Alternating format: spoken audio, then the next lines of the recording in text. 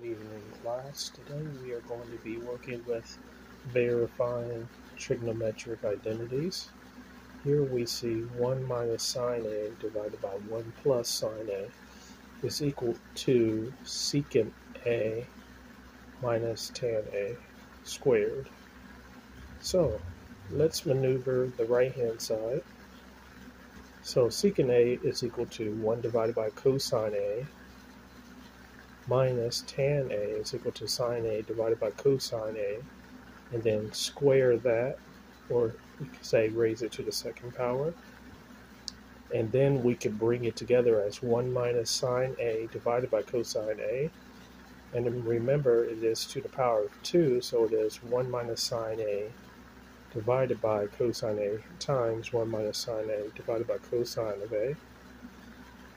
Then we bring it together and say 1 minus sine A times 1 minus sine A divided by cosine squared of A.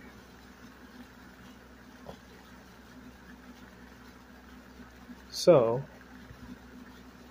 now we need to factor the denominator eventually once we do one trigonometric conversion of cosine squared of A, and that is equal to 1 minus sine A squared. So 1 minus sine A times 1 minus sine A divided by 1 minus sine A squared. So now we can rewrite this as 1 minus sine A times 1 minus sine A divided by 1 minus sine A times 1 plus sine A. And the denominator was factored using the difference of squares.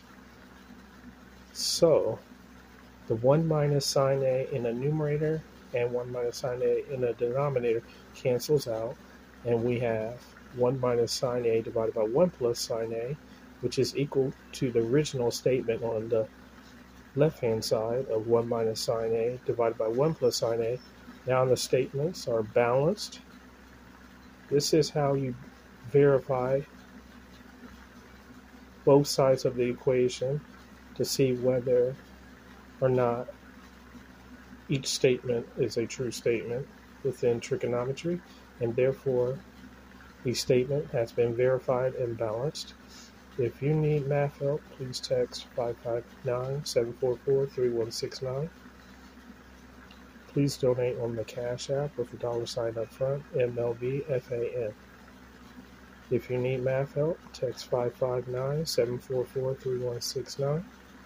Donate on the Cash App with the $sign up front, MLBFan. Let's make learning math fun, and let's learn together. Thank you.